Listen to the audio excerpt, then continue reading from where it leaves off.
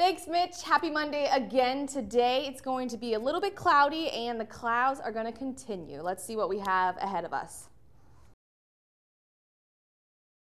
If you didn't know it already, your CW star is a bit of a foodie. I love restaurants here in Columbus, and I do my own review on our website. It's called Smaczny. Smaczny! It means tasty in Polish. Going back a little bit to my heritage, take a look. It's